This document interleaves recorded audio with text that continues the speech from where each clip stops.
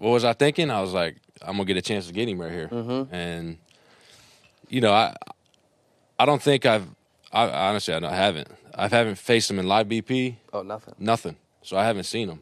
Okay. I just see him from behind. Okay. You know what I mean? So I know what he can do from behind. You know, it's just the movement. You see it moving crazy. Yeah. I missed some pitches I should have hit. Yeah. But I mean.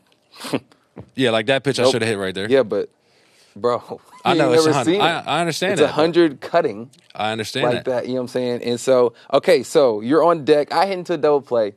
Boom. Now you're walking to the plate.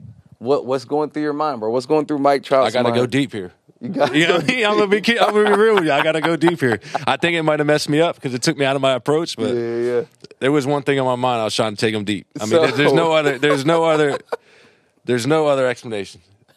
You know? I mean, you know how it is. I know exactly what you're saying.